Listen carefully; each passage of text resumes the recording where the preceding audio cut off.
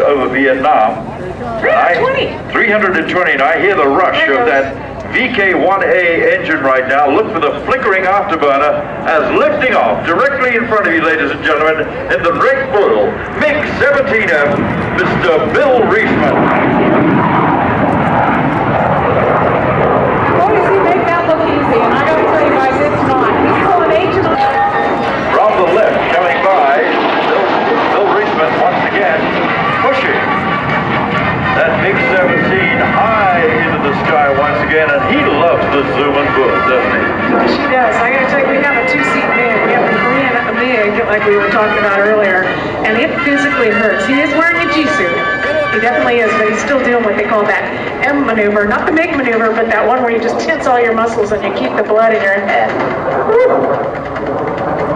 I have to do that sometimes. Can I tell you something funny?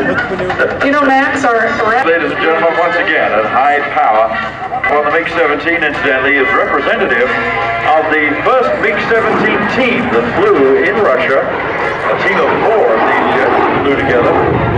Both Bill's modified rather heftily with that beautiful ring. Show that belly on. There it is.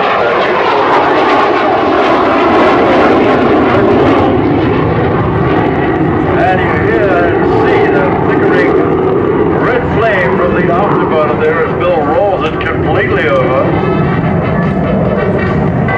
If there wasn't skin on the airplane, it looks like he's on all engine and burner, of course. And this afterburner is, hey, wait. They say a red ball gives you wings. This was zoom and boom.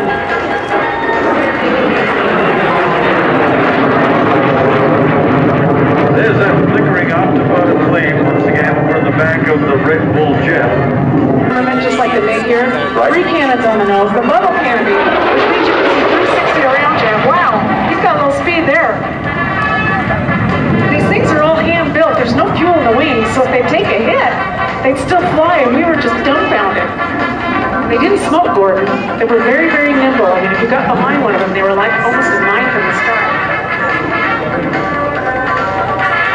The airplane very, very well constructed and extremely heavy duty in terms of its landing gear. The airplane actually was designed to operate from rough or unimproved fields. In other words, they could actually take this off from the grass, and in front you actually see more time in a MiG than any American aircraft or any American pilot that is, and I got to tell you, that's something because he's only going up 15 minutes at a time. They don't have a lot of fuel. I fly around all of his junk, the smoke generators and the pyro that we do and all that. He says he's glad he never found one of those things in the sky when he was up looking for it. A very, very capable adversary. Yeah, he said I would have eaten him for lunch. Flaps down, gear down, speed brakes out, a little slow roll there. You just can't keep this thing down. They don't break, you guys. All of our aircraft are real sophisticated. They can do many things, and they cost probably like, what, $10,000 more? Maybe like 10 million more, who knows? But this aircraft, they can do one thing really well, which is why they ended up building roughly 10,000 of them, huh? Well, Bill's put a significant amount of work into restoring this aircraft and bringing it up to the level that he wants it to be at.